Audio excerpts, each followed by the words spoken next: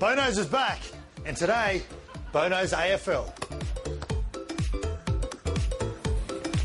Takes the mark! Takes the mark. Any of you sitting at home now have to make a choice.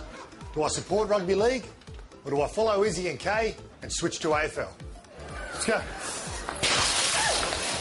Well, today I'd like to make a comparison between the two and let you decide at home which sport is better. Both codes have their own royalty.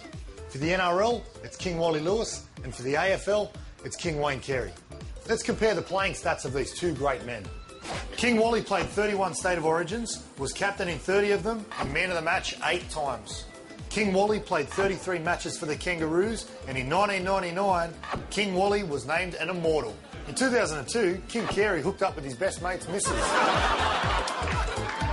It's hard to separate them, really. Both great things. Take a look at the better halves of these two types of footballers, and you tell me who comes out in front. Firstly, on Rugby League's Night of Nights, the Dally M's. Oh, yeah. Damn, she's hot. And now check out the AFL's finest at the Brownlow Medal. Oh, that's sexy. Oh, yeah. Oh, yeah. Bang, chicka, bang. Oh, you get. Some of those AFL players are punching above their weight, I reckon. Both codes have cousins. AFL has Ben Cousins, one of the greatest pharmacists ever to play football. While the NRL has... Bully, sick cousins. Doggies.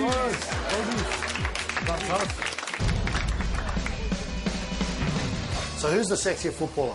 The NRL player or the AFL player? I know the NRL players are sexy. You've got Benji Marshall, Chris Hyington, Matt Cooper, Kirk Gidley, Kirk Gidley's not that sexy, but he's a good bloke and looks on everything.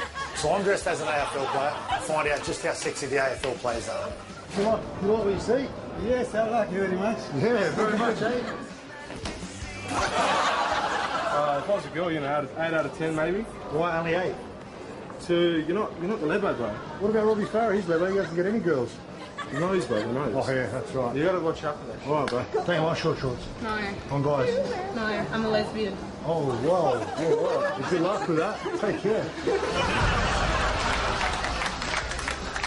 Now let's talk about the shorts for a moment, because I know everyone at home's thinking about it.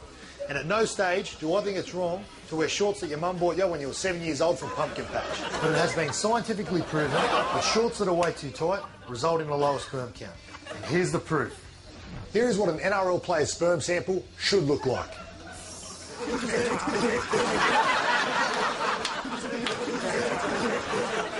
Wow. It's quite a large sample there, Del. Congratulations.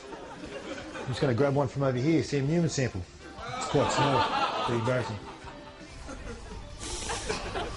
Kill me. So, lads, if you've had enough kids and you don't want a vasectomy, play AFL for a while. Both codes have doggies. The NRL has the Canterbury Bulldogs. Doggies, bro. Hectic doggies. The AFL has the Western Bulldogs. Go the doggies.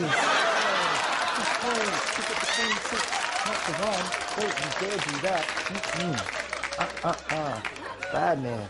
So I hope this has helped you make your decision. Rugby league for life and go the West Tigers.